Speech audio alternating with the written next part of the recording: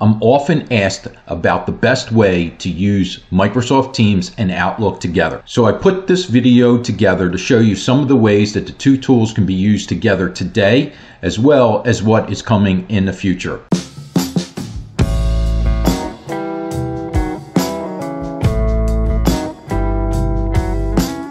So here we are in Microsoft Teams. Down the left-hand side, we have our list of our teams and our channels. We're going to take a look at the research and development channel here, and off of this ellipse you can basically drop that down and get the email address for this channel, and that's the address there. Basically all you do is do a copy, and then we're going to jump back over to our Outlook client, and we're going to find an email message that we want to forward. So here's one from Isaiah that has an attachment for Contoso patent, and we are going to forward that attachment and email message by pasting the address that we got from Teams into the To section, and then just hit send. And in a second we're going to jump back over to our Teams client now. We're going to go into the research and development channel. There it goes. That's it right here, the Contoso patent and reel file. And this is the email message that we forwarded. So that is how the first integration item works. The second item is to go the opposite way with it. And we're going to share a message from Teams over to Outlook. And we're going to just jump onto one of our conversations, and you can see it has a full conversation here. We're going to drop down the ellipse off the top of the message, and we're going to do a share to Outlook, and it's basically going to copy this message into an Outlook email, and then we will be able to forward that over.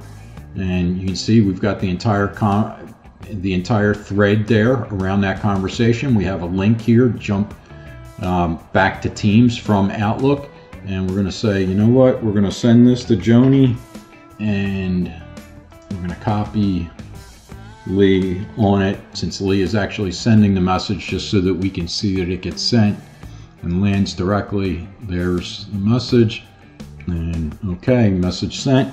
Now we're going to jump over to Outlook, and here's our message already. You can see the entire thread, and we have a link to go to Teams. So that's the share to Outlook functionality. I had mentioned about the share to Teams, so I'm just going to jump back to Outlook for a second here. That's future functionality. You have these add-ins across the top here.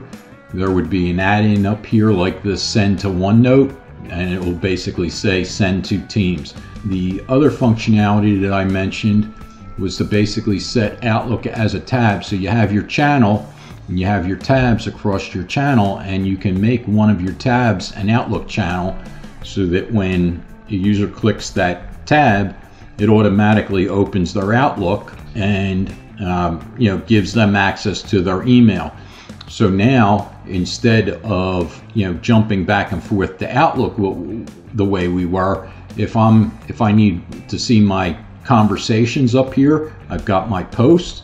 If I need to see my files associated with a channel, I've got all of that right here. Now I also have a planner project plan. So there's our planner file, and if I want to see a Power BI report. But we're here to talk about Outlook integration, so I'm just going to jump back to the Outlook tab. So basically, you have all this great capability. You can work inside of Teams, move between Teams and Outlook, and share information from Outlook client into Teams, and from Teams back to Outlook, or navigate across tabs in your team, jumping between your Teams discussions, your files, your project plans, your Power BI reports, and your email, all inside of the Teams client. So that's just a really good example of why I'm so excited about Teams. So that is Outlook integration with Microsoft Teams. If you found that valuable, please like or share this video. If you have any questions, please put them in the comments so I can help answer them for you. And if I can help you with Teams in any way, please don't hesitate to reach out to me.